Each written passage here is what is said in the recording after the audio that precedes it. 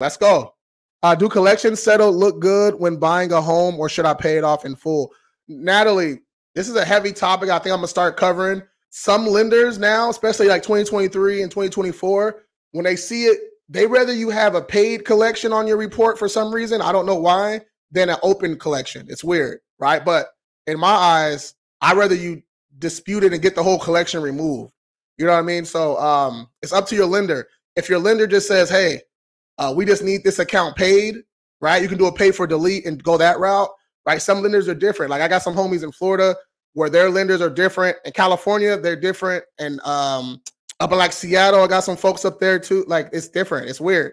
But for me, if you're going to pay a collection, do a pay for delete.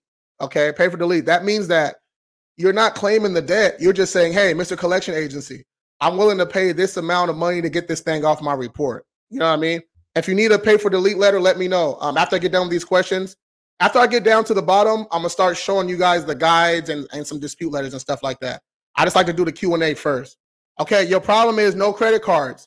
You don't have no revolving credit, right? So your utilization looks a little weird, huh? So now you need to add a credit card or two. If you need some easy options, hit the link in my bio. Grab the, it says 5 starter accounts, right? Grab that Capital One. It's an easy one. And then that Discover, easy. 2 easy ones. Let's go.